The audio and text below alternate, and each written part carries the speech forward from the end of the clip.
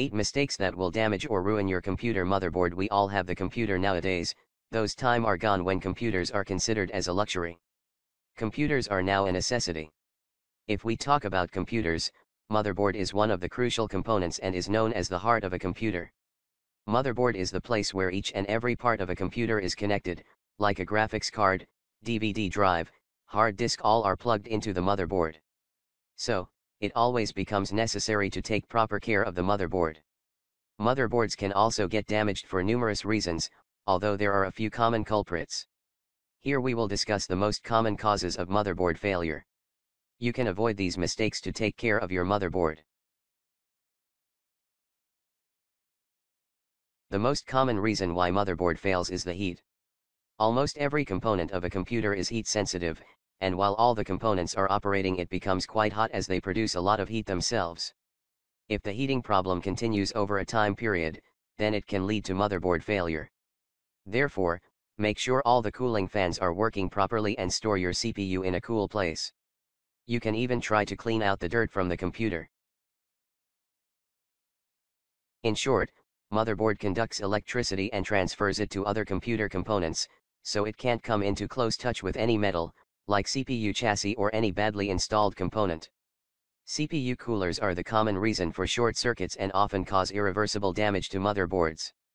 The best way to avoid short circuits is to examine how your motherboard is installed.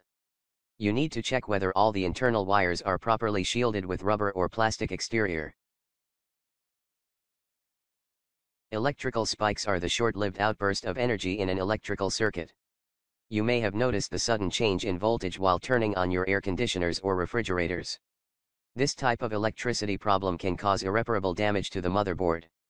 Weather conditions like lightning cause a sudden change of voltage, and this is what causes damage to the delicate circuits in your motherboard.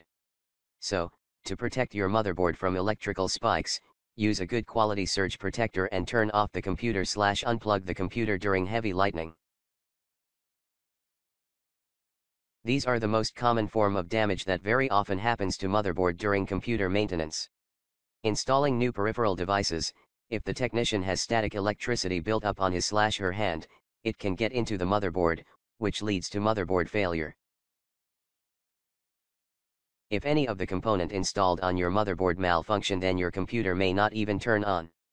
Improper installation of RAM and graphics cards are most likely sources of your problems because problems on those areas are easy to neglect. Therefore, make sure to check each component are properly seated. Sometimes it's hard to diagnose a damaged motherboard and sometimes it's easy. But, if your computer is randomly powering down, or showing up a hardware error, then it might be the indication of motherboard failure. Bad CPU can also damage your motherboard. Sounds weird, right? Well, the central processing unit is connected to the motherboard. If you attach a badly damaged CPU with the motherboard, it can cause overheat issues. The results might not be immediate, but in the long run, it can damage the entire motherboard. You should also check the connection of the processor. Just like the CPU, your graphics card is connected to the motherboard. Graphics cards often get hot because of heavy gaming or intensive works like graphic designing. So, when our graphics cards get hot, it directly affects the motherboard. It can even cause a short circuit, and your motherboard can also catch fire. So, if you feel that your graphics card is not appropriate for the motherboard, then don't take the risk. When it comes to the electronic devices, dust is the common enemy. Dust causes the problem in the ventilation of your PC, which in turn cause overheating.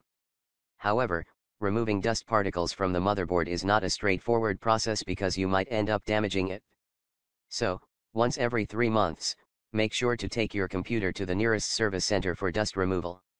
The reason why we have considered to bring your system to the service center is that they have the appropriate tools to remove dust without affecting the other things. So, what do you think about this? Share your views in the comment box below.